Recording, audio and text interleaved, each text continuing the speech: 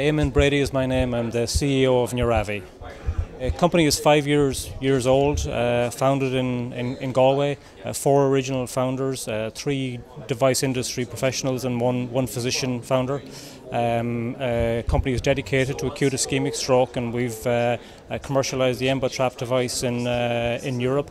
We're running 2 clinical programs, the ARISE programs, a multinational program in Europe and the US. We're in the process of working with FDA to get the device approved in the US. The company recently closed a Series B funding round for €19 million. That funding round will commercialise our device in Europe, run our clinical program in the US, bring the technology to FDA approval.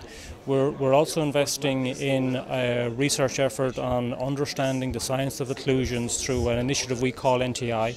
It's collaborative research with a variety of institutions in Europe and in the US to better understand the science of occlusions, to develop better techniques and better devices.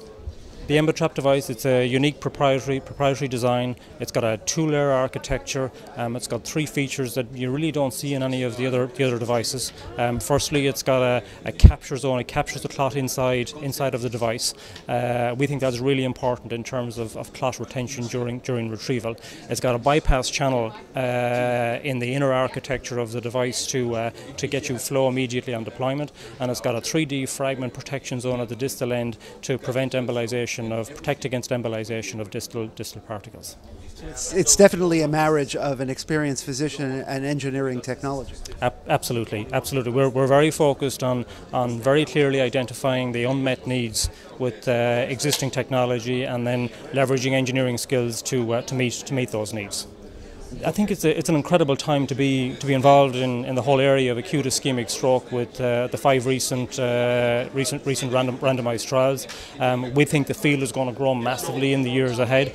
We think there's a huge amount of unmet need in acute ischemic stroke, and right now we're concentrated on our first steps in making progress into the market. But we hope to bring lots more innovation to the neurovascular market in the years ahead.